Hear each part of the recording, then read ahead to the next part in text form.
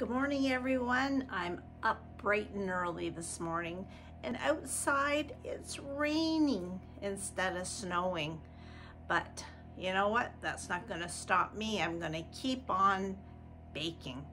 So today we're on a roll of my favorite cookies, and the next one that I'm going to bake with you is sugar-topped ginger cookies. And this has been passed down from my grandma, but I've added a twist to this, and you can use it or not.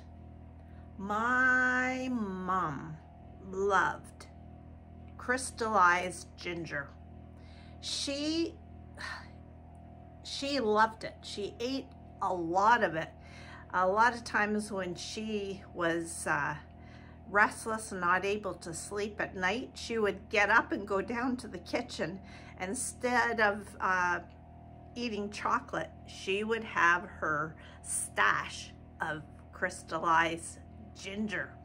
So this recipe, I've added chopped crystallized ginger, and I've cut it into chunks. I've bought mine at the bulk barn, and I found it sometimes cutting cherries and stuff, I find it easier just to cut with scissors. I have kitchen scissors just set apart for kitchen stuff. So we're gonna start baking these. As usual, I am not going to talk during the baking time.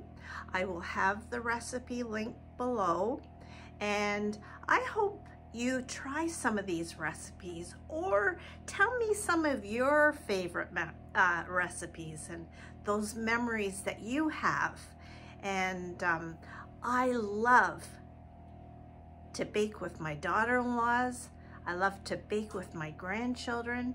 I baked when my sons were little, and creating memories for a lifetime is what I love to do. So I'm sharing these with you and passing my precious memories onto you.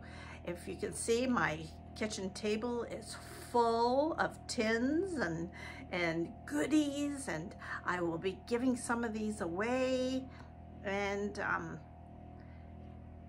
wish I could share them with you, but make the best of it. So let's start baking.